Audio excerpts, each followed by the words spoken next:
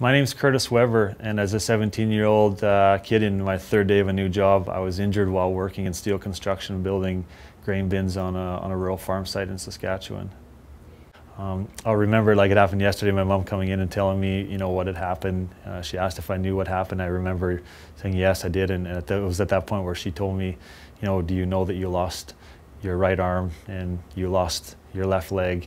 And at that point, I remember, like I said, like it was yesterday, looking at that arm for the first time, and there was no arm there, there was no hand there. So leading up to my injury, I'd actually graduated from high school and started working on a summer job as we headed out to our second job site that afternoon, which was now putting us into having an extremely long Friday before the long weekend, or possibly having to come back on a Saturday. Our mindsets changed from being excited at the opportunity to be home early for that long weekend.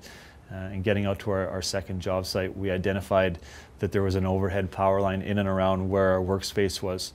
As we discussed the hazard, we identified that it had the potential to kill somebody that day. We did a good job of identifying the hazard, doing a hazard assessment and risk assessment of what could happen if things went wrong.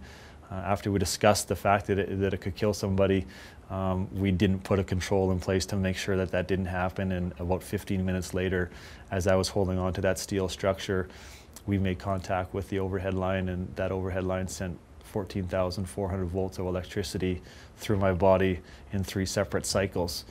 Where I was situated, I was surrounded by steel, so as the electricity tried to eject me out of that live zone, it threw me into one of the legs of the hopper. That's what triggered the second cycle of 14.4 to just go through myself alone. After that cycle had gone through, it tried ejecting me out of that live zone again, just throwing me right back to where I started from, triggering the third and final cycle of 14,400 volts. Electricity went through my body and through the right side of my body, taking with it my right arm just below the elbow, exiting out my left leg just below the knee. So obviously the amputations and the burns were visible. I had just over 30 surgeries in Saskatoon in about a 6.5 month period that I was in the hospital there. So kind of every other day they were going in, and the burns, what they do is the significance of the burns isn't known right away. The burns can go deeper and deeper as the days and weeks go on, and that was the case. I was going in.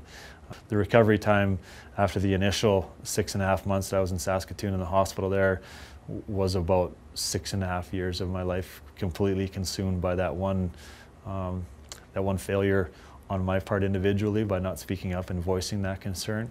As a 17-year-old kid on my third day of a new job, I didn't feel comfortable enough going to my peer workers and saying, hey, there's an easier way to do this, a safer way to do this.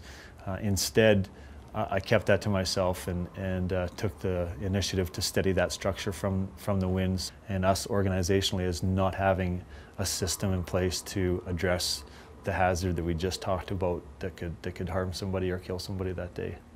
Taking the opportunity when you identify something that you're not familiar with or comfortable with, making sure you're taking that opportunity to speak up, ask a question, or voice that concern, because too often we get into our jobs, we're in a rush, we want to get the job done, or we don't want to look like we're not confident in what we're doing. All too often we end up with somebody like myself who's electrical shock survivor now with 3rd and 4th degree burns to 60% of my body and a double amputee. So I would really encourage those people in those settings to make sure they're speaking up and voicing those concerns around those hazards that they're exposed to.